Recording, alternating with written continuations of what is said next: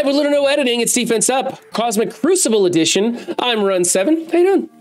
Today, we're going to be going over Stochasticism's Cosmic Crucible defense. Now, we spent a lot of time talking to a lot of different people. Jgiusti and Pathfinder were there helping me out beforehand. They are not here on the line anymore, so I am running without a net. We're going to go over these teams. It's very complicated in Cosmic Crucible because of the rune bonuses. It makes it much more different than war defense, and that's why I have a lot of people helping me. If you want to help me figure out these teams and come up with the best ideas, then be sure to join me Monday, Wednesday, and Friday on Twitch, 9 to noon Central Time. You can come here and harass me or give me good ideas, be helpful, or just laugh at all the stupid stuff that goes on here in chat. All right, we're going to jump into it. We don't grade on who you're using, replacement, the power levels, their ISOs, and what kind of mood I'm in. We pretty much just grade on what other people are telling me works and doesn't work, because there is a variety of levels that you can play this game at. Whether it be Wood League or up there in Masters, you've got a whole different approach. Now, Stocky's got a little bit of a vanilla kind of cookie cutter defense going on, and I think that's a good place for us to start. Team number 1 is the New Warriors with T'Challa, Star-Lord, and Yo-Yo.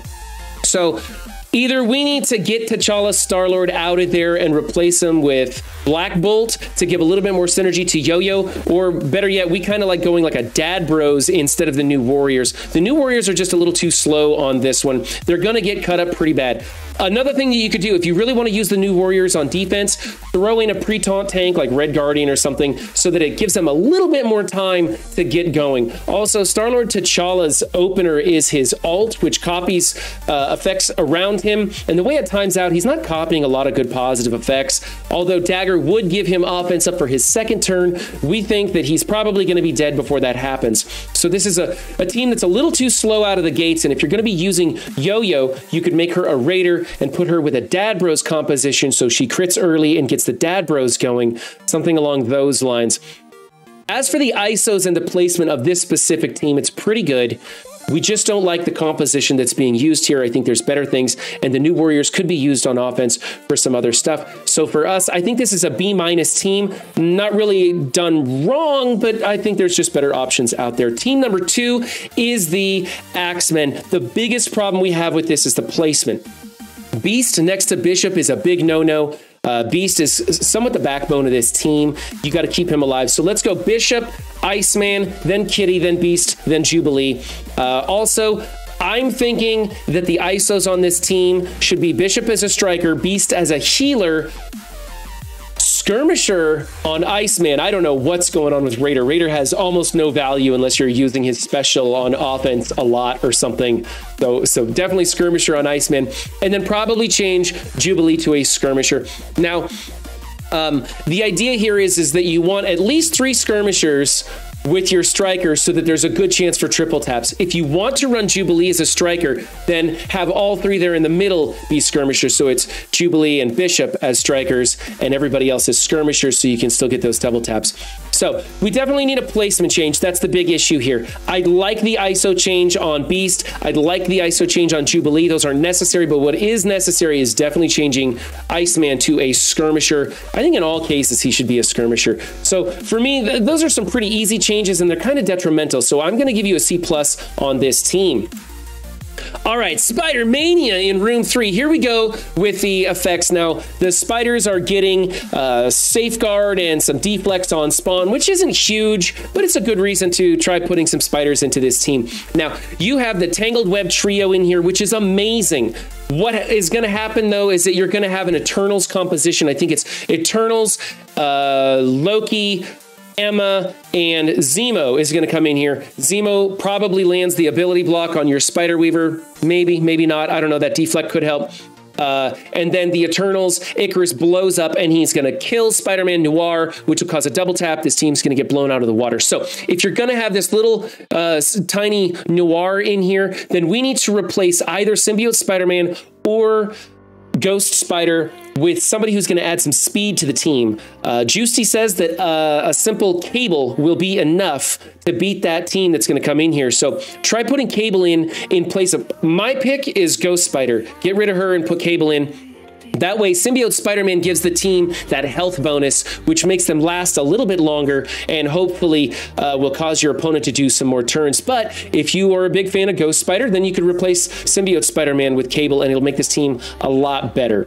So we need a composition change. Otherwise, the ISOs are pretty good for this team. I'm going to go with A-. This is still a pretty tricky team and pretty tough to beat. And honestly, there's basically a one solid counter, and we just want to work against that one. Also, note, I'm still using Bionic Avengers against the Tangled Web. I think Spider-Man Noir is going to put a lot of damage into them, and Spider-Man 99 is going to put some slows on them and really debilitate that counter. But if you have a big Bionic Avengers, you might be able to still punch down into the Tangled Web regardless of who they're using, especially if it's some Tangled Web members with the Web Warriors. So that's an option, but it does get riskier the more Tangled Web you put in here. All right.